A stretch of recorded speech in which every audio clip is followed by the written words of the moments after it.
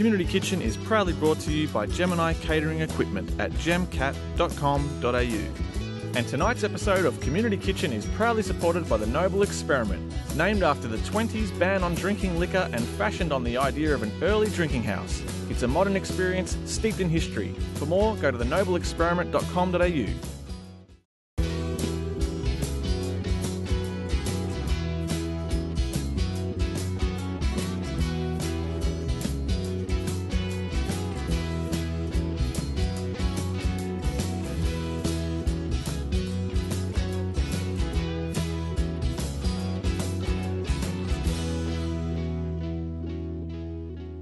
On tonight's show, we spend some time with 2014 Raw Comedy winner Matt Stewart and his sous chef, Alasdair Tremblay-Birchall, whipping up a wintry veggie curry.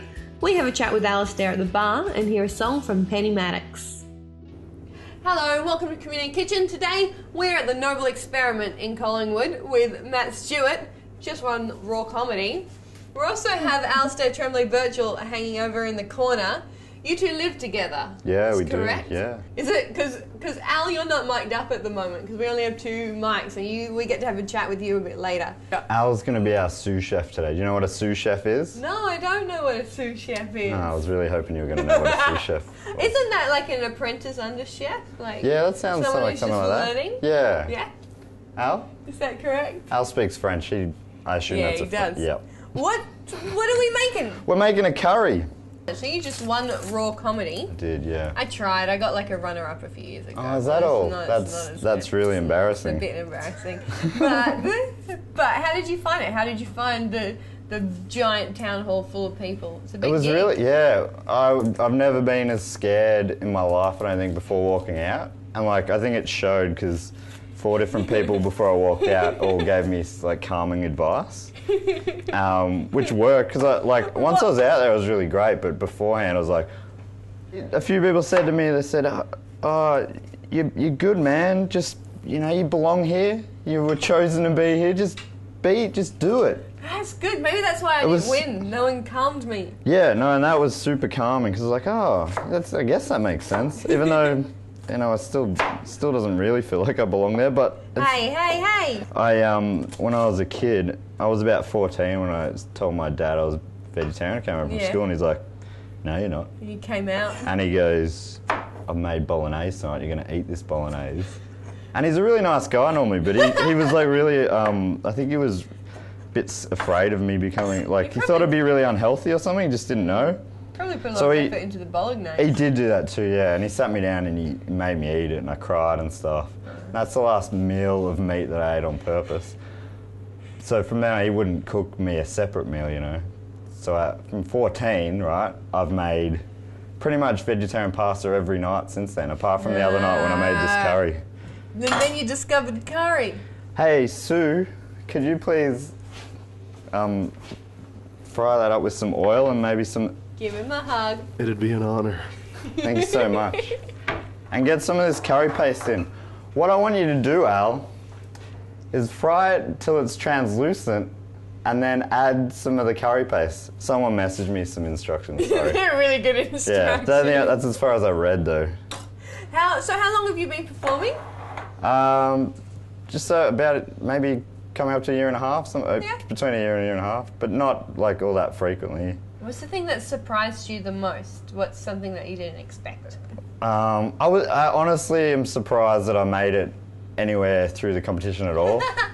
But, yeah, I don't know. It's just everyone was nice all the way through. That's something you don't know. Like, comedians are all, like, really nice. I never expected... The thing I always got surprised was people would say, oh, yeah, every audience is different. And at the start, I didn't know what that meant. And now I know... Like, you can have a sticky crowd and a heavy crowd. Yeah, a cold crowd. Scared crowd when you MC. And just a touchy crowd. Yeah. There's all sorts of different adjectives, and you never get two that are kind of like, oh, well, that's the same. I know this one. Yeah, that's true. Like, I think in Raw anyway, it's like probably the nicest crowd you'll ever have. Do you know what? I I keep forgetting this, and he reminds me, so I don't mind telling it. Just before I went on stage at the Royal Final, Luke McGregor like poured a beer over me. Really? Yeah, accidentally. He's really famous now, so it's totally fine to bag him out. But he did it by mistake. He just poured beer all over me, and I had to get the makeup lady to like, emergency blow dry me. Wow. And then run on stage. And did that hurt your performance at all? Yeah, it really did. I Just bump you won. down one spot. I would have won. Damn you, McGregor. I blame him. Everything would have been different. Hey, Ali, can I get that board back, please, Sue? So what happens now? I think from what I've been told, what I know, potato takes a bit longer to cook, so you want to get that in next reckon maybe the after the pumpkin curry too. and the pumpkin, because they're sort of like raw things. And then I think mushrooms and like those guys are probably going late.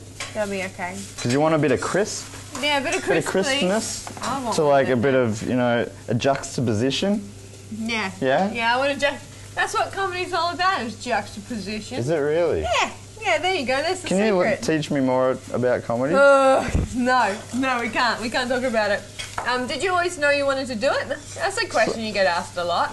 Yeah, I guess so. It is something I've always, kind of wanted. I'm not sure if I ever thought I'd actually do it, but it's something I've always wanted to do, It's the kind of, people say, like I listen to a lot of comedy podcasts and stuff and people talking about comedy, and people are normally like, you just are a comedian or you're not, there's no choice. Yeah. Which, I kind of feel that way. Yeah. Which might, because I guess you sort of still have to make a choice at some point, right? Yeah. Because I think that might mean I'm not really a comedian. Because I don't know. I feel like I could have not done it. Maybe. Is it your biggest fear? No. I quite like talking in front of people. My biggest fear is that I forget words. What's your biggest other fear? Does not stand up. I don't know. Paper cuts on their eyelids. Ah. Maybe eyeballs, even worse. That's really specific. Yeah, I know. When did that happen to you? I think as a kid, I started thinking about that. It's never happened, but it's just, I hate paper cuts. And I think anything with your eyes. Eyeballs. Yeah, that's why I'm not sure. People talk about getting... Put the knife away from your eyes. What are you doing? Well, knives in the eyeballs they're not the same. That scares me. I didn't even know. What about wolves? Wolves? Are you afraid of wolves? No, I don't mind dogs. Dogs are cool. No, wolves. Wolves? Wolves are alright. Like, why wolves? No, I think the scariest, supernatural thing... Wolves are supernatural, right? They're not, you're not telling me they're real, eh? No, they're real. Wolves are a mammal. Wolf men, right? I don't know if they're that wolf scary. men are not real. Okay. So I've jumped ahead. Yeah.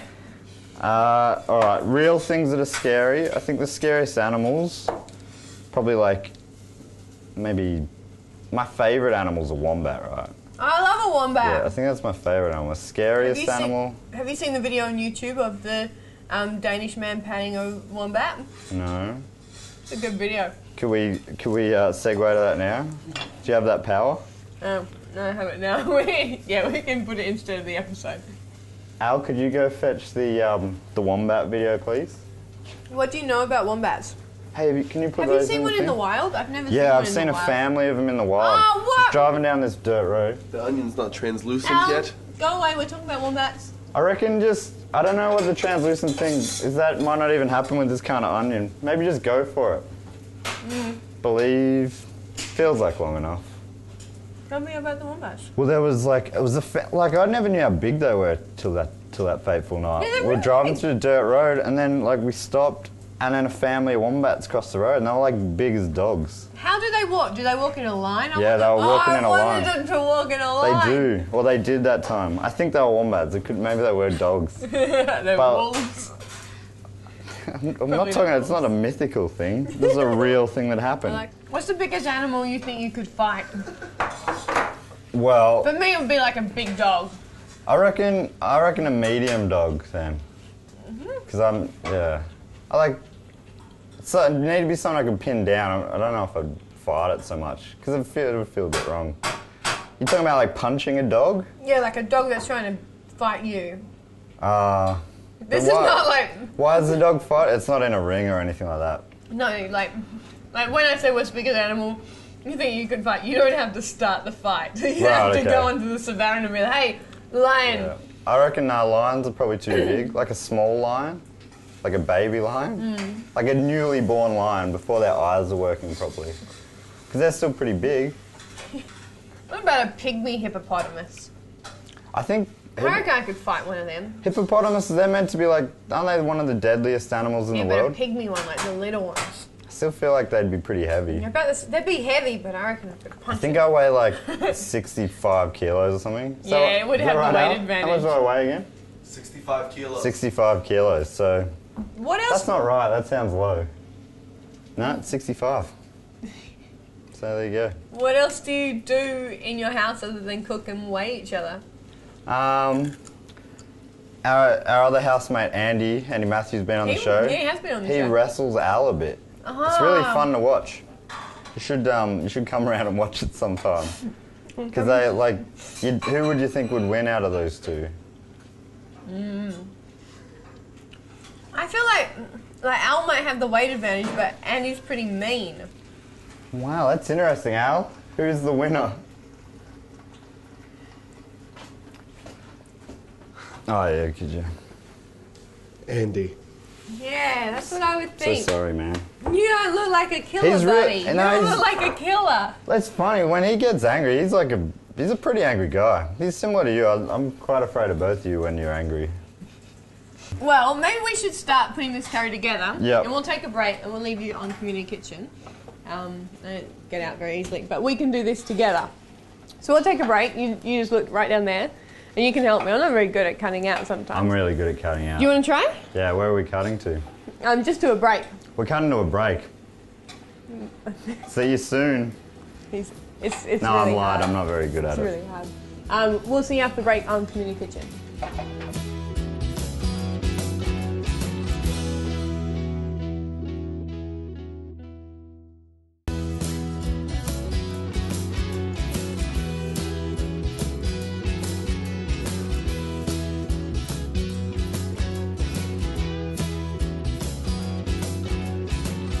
We're in the kitchen with Matt Stewart and Al Tremblay-Birchall. Alasdair can't talk because he doesn't have a microphone, so if he wants to speak, he has to hug one of us. And where are we up to in this curry thing? We're getting on the home stretch now. We've got all the pumpkin and the onion and the potato and the curry and the thing. Now we're going to put some coconut milk. Oh, you're going to I want to do it. That's the funnest part. No, I'm saying that's well chosen. You chose the funnest part. Congratulations. You might have to stir it a bit because sometimes it goes all clunky. Even better. Heaps.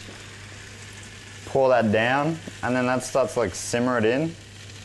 I watched MasterChef once, or one of those shows. It probably wasn't that. And they said stuff like simmer down. All right, that's looking good. It's pretty full. That's looking pretty good. I reckon that's perfect. Chuck them in on top, and then I reckon the beans even later. This is gonna have to. I think this is gonna have to cook for a while. Can we put one bean in? Yeah, you can put one bean in. See how it goes. One at a time. All right. And if it goes okay, we'll put the rest in. Yeah. What do you think? So none of these have to go in that on when Well, no, they totally can, right? I just don't know. Do you want it to be chillier? Do you want it to be Or chili? garlicer? Well, you're going to eat it. Yeah, that's some good... Is that enough? That's perfect. That smells good. Gingerer? Like me? You do a cooking show right every week, and I cook very rarely. I feel like you should be able to teach me some stuff. I thought I was here to learn. Oh, you thought this was... Yeah. They said, what do you want to cook? And you went, oh, I'd really like to learn to cook a curry. Is that not... Well, I could cook this. I can do it. It's Look at that. It's more fun if This I don't. kind of looks like it's going to be great. We're going to get this on rice. So, let's go out and have a chat with you. And you get your very own microphone.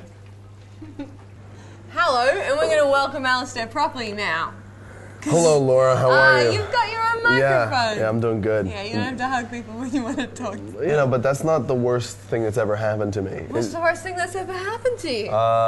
Look, I probably one time I woke up after going back to my, as being an adult, going back to my parents' place, and going out and having a few drinks, and then waking up. I remember going to bed and then waking up, and I made I was being woken up by my dad and my brother, and I was making a horrible mess in the hallway.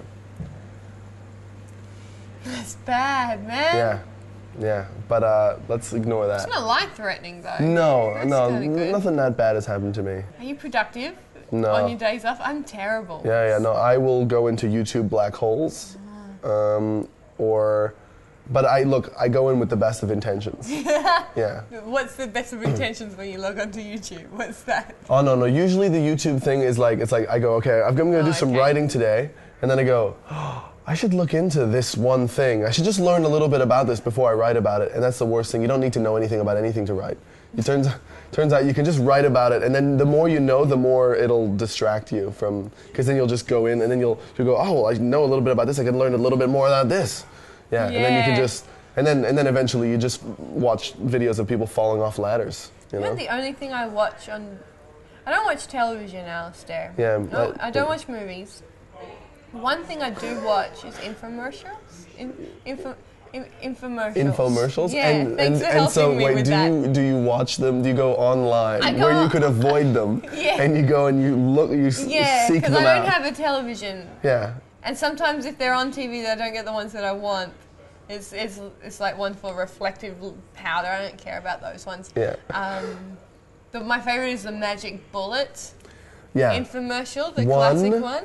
2, 3. And there's the guy and the lady, right? Yeah. And then there's all those weird people in their house, and you have no knowledge of why they're in the house except for the fact that they were there the night before and they just woke up hungover, and then they make breakfast for them, and then they make drinks for them, and they're like, let's start partying again. And I've gone online onto forums to try and find out what is the story behind this, right? Yeah. Mick and Mimi and Berman and Hazel and the only thing that comes up consistently, if you read, my favourite thing is to watch it on YouTube and then read all the comments and read the new comments. I've read all of the comments and to get like the new ones, and it's all consistent that it's this weird sex party. And it's the only way. It's like a weird sex house. I think it's probably like an Amway group. So like, you know, like Amway, it's like, you know, they sell, like, it's like one of those pyramid schemes where you sell each other products, and then you recruit people, and then when they sell products, you make money from their sales and things like that. But everybody just lives off. That sounds amazing. Yeah, oh, it's really good. If you get in early, you can really make a lot of money. But then the problem is, how do you know when's early? Anyway, it doesn't matter. But I reckon it's one of those, and then they're used to just giving demonstrations to people, and so now they just get together, and that's how the only way they socialize is they're like, oh, tell me about this new blender that you have. What's your favourite part of the Magic Bullet commercial? I'm amazed that they can claim that it takes 3 seconds to make salsa. And they always cut off at the end. 3 seconds. That you could make 20 batches of salsa in a minute. I like the bit where Hazel comes in and she's got like the fake cigarette and she's still in a bathrobe, and why is she, and everyone else is dressed and she comes in and she doesn't really belong there. But if you watch the sequel, if you watch the Magic Bullet to Go, right, that's the camping one, that's when they're all camping together, this weird sex party camping thing. Yeah. And then Berman and Hazel hook up because they didn't know Hazel. They're like, Hazel, where did you come from? And she crawls out of his tent and she's still got a fake cigarette, and they're like, ew. Is it an e-cigarette? Or she's smoking in the tent? No, it's a fake cigarette. Those things are super flammable. It's a fake one. I don't even know if she knows it's fake. Yeah. And then later, there's the baby bullet one where it's like a baby shower blender thing, but that's their children. She's still smoking? No, that's their daughter. Okay. But then the daughter's at the weird sex party at the start, so why are they having these weird sex parties around their daughter? Look, it's a cultural thing. I think that's what it's like in America. You know, so 1, 2, 3, and then once the salsa's made, you got more time for partying. That's all I prefer watch. the term intercourse party. It's just more polite. You know, it's more business. It's down to business, which is, again, it's a very American corporate thing. If I go into a YouTube black hole, it's just me rewatching that and trying to make more connections. There's another one I like though. It's for like an exercise thing that straps onto your door. Yeah. And it's a New York dude that reads it. He goes, "You got a door, you got a gym." And then he's like, "And best of all, it's padded, so there's no messing up your door." He's so tiny, like, "Don't mess up your door." I love him. Look, the favorite things that I've seen on YouTube is Meanwhile in Russia. It's just Russian videos, and that's there's something about Russia that the bleakness kind of makes me feel good. You love bleak. Yeah, and it's just like it's people that are so bored, and it's like people like on top of these like mansion like 5-story roofs. It's just kids, and they've tied a rock to like a golem, a stone golem, and then they've just tied a rope, and then they're just swinging off this thing like 100 feet in the air, and they're just going yeah like that, or it's people like it's just footage of like somebody just filming on a street, and then like on a city street, and then suddenly like a horse and a dog will just run by along the footpath just by themselves. Like that, or it's a lot of dash cam stuff, like people kind of like just starting fights with somebody that clipped their car and things like that. It's kind of scary.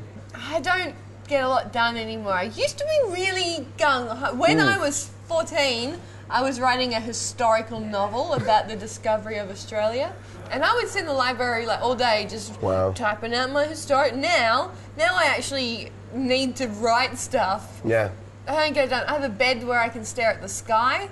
Yeah. And now nothing gets done. You're not going to get anything done. Nothing gets done That's now. nature's television, is the sky. Yeah. It's nature's magic bullet ad. I spend all my time thinking about how I'm going to do work. Yeah. Like, because that's quite, like, I mean, that's labor intensive already, because you go like, oh yeah, I'm going to start doing 2 hours of writing a day of just one-liners, right? And then I'll spend 1 hour a day just riffing by myself out loud. Yeah, riffing out loud just so that I can get my brain good at like coming up with stuff as we go like that. And then I'll probably spend an hour exercising because you got to do that a little bit. And then and so that takes up a lot of my time. It's like mental lists and how my life is going to be better. But deep down, I really know that I'm good enough. Thank you so much for coming and having a chat with us. We're going to go back. We're going to take your microphone. Yeah.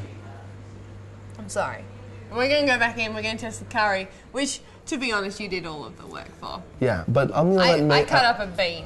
Yeah, I'm going to let Matt claim it, though. Yeah, he needs it more. He needs this right now. And we'll be back after the break with a song from Penny Maddox.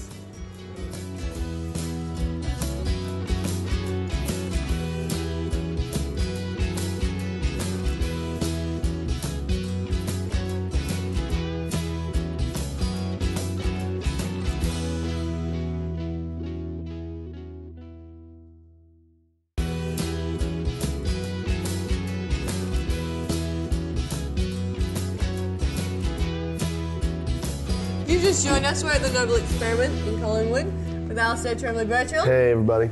And that's Stewart, who's cooked us his delicious curry. Are you happy with it? Somewhat happy. Remember when I was talking about if it wasn't cut out when I talked about the juxtaposition? Yeah. Yeah, I think I stuffed that up. We're all lifting up beans, soft, squishy beans. We're lifting up beans. Everyone's These are going joining. to be really crisp, so you've got a bit of a differentiation between the pumpkin and the crispness of the beans. Well, I hope that in post-edit they edit out the part where I'm yelling, just put the beans in. Yeah, it was you. Yeah. But not if they cut that part out of the episode. Oh. Look, I still think that because the snow pea is a relatively fibrous bean, it still kind of keeps its structural integrity. So overcooking is not such a big problem. It doesn't have that crisp, but you know, I think you've done really well here. You've chosen a good vegetable to overcook. Thanks so much, Al. You did very well, like, seeing as you really did everything. Yeah. I just sort of told you some stuff. That potato came up well. Thank you so much for coming on the show. It was really fun to chat with you. Nice. Thank you. The pumpkin really brought a lot of sweetness to it. Thank you very much for watching. We'll see you next week with our best of episode, and we're going to take you out of this one with a song from Penny Maddox.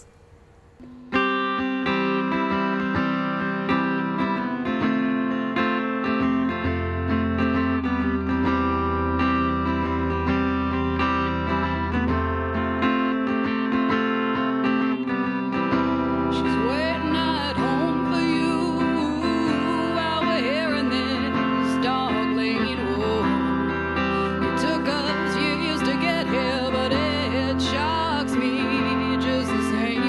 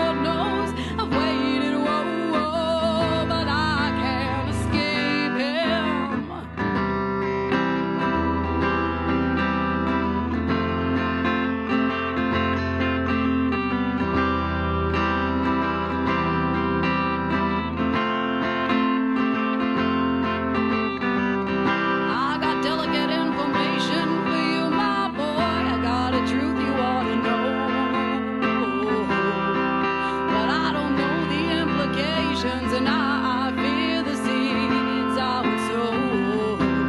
If I only told you how quickly I would run to your side.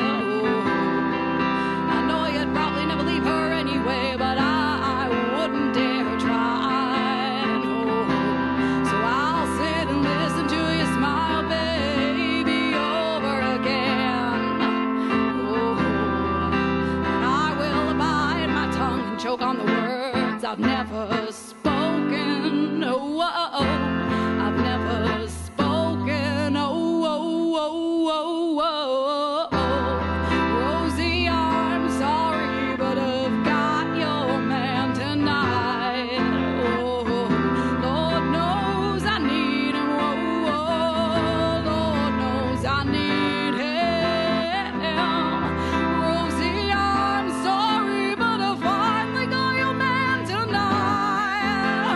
Oh, Lord knows I've waited, but I can't escape him.